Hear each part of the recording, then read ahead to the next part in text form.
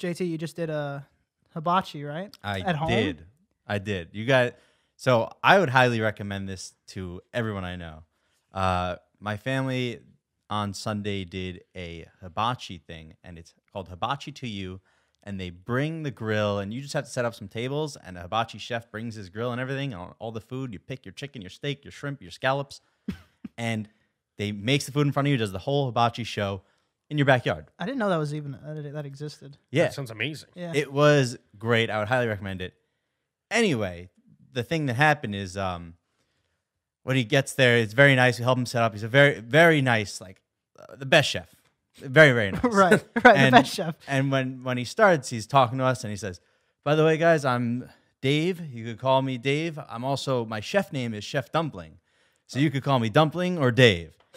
And I went, listen, man, if you think that there's any universe where in 2021, I'm going to go, hey, yo, Dumpling, let me get some more soy sauce to an Asian fellow, you're crazy. Oh, that's a good point. Yeah, he's kind of Yes. setting you guys up there.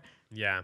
Yeah, on the street that might go might go down a little If different. there's a video of me saying it out of context, hey, Dumpling. Sounds very derogatory. oh, obviously, dude. On I was on the website, and all the chefs' names were just like it sounded like bad, lazy Asian slurs. There's like Chef Soy Sauce, Chef Pork Fried Rice, Chef Dumpling. I'm like, no, you guys, we need a new system, guys, here. come on. They have the boy that pees on the thing. Oh yeah, You know, the- you ever see that? Yeah, I know what you're talking about. Yeah, What are you talking about? did they do the whole thing like the They bring the out volcano? they bring and out stuff? a boy. That's a crowd favorite, Right, They and did then the like volcano. they have the little boy that pees on it. Yeah, they bring out a boy. They and he bring out a pees on child. The, pees They on the grill. yeah, they shove him with water. They put him on a step stool. You have no idea. What I don't you're know what kind of hibachi place you guys don't know. talking about. That might have been the They did massage parlor. The heart Hmm. makes a rice heart, and and, you then make he then it he puts do his thing beep, under it. beep, Goes, beep.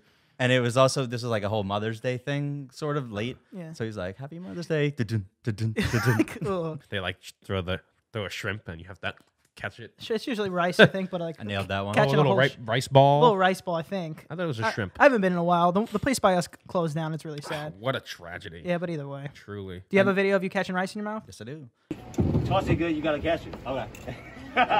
1, 2, 3. All right. Yeah, I almost burned down a Chinese restaurant once. That's good. Okay. I love. Was this during the I whole, love food that comes with a spectacle, and I got a like a poo poo platter, right. and in the middle of a poo poo platter, there's like a flame usually, and Wait, what's a poo-poo platter? Yeah. yeah, it's like a They bring out it's an- like an they Asian bring out the dish. chef and he shits on the plate. It's kind of like an Asian sampler platter.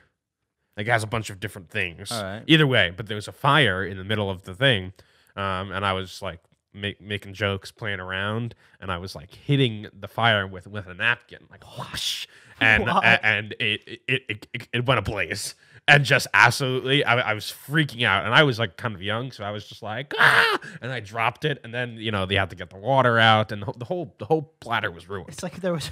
Because they just took a jug of water and threw it onto the table. I mean, I think they're gonna sacrifice your poo poo platter instead of their whole establishment. You know, I suppose so. that's the thing that they didn't account for, I think, with the outdoor thing, because it's in your backyard and everything.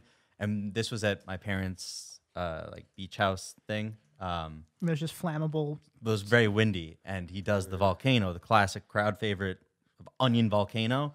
Fills it with like a ton of what is that, sake? Some kind of oil. No, I think it's like grease or like Oil, oil. yeah. I don't think it's just. And does it? I don't know. Huge flame, and he's downwind. Literally, I'm surprised his eyebrows were still there. Dude, 'cause- it was in his face, man. Even in hibachi restaurants with no wind, with Yeah. a vacuum, it gets close to your face, like enough where you're like, oh no, Yeah. you know? Yeah, but usually they have the thing to help the smoke. Yeah, they have like the loud. Yeah. What's thing. that called? The hood. Yeah, it's something like that. The hood. The hood.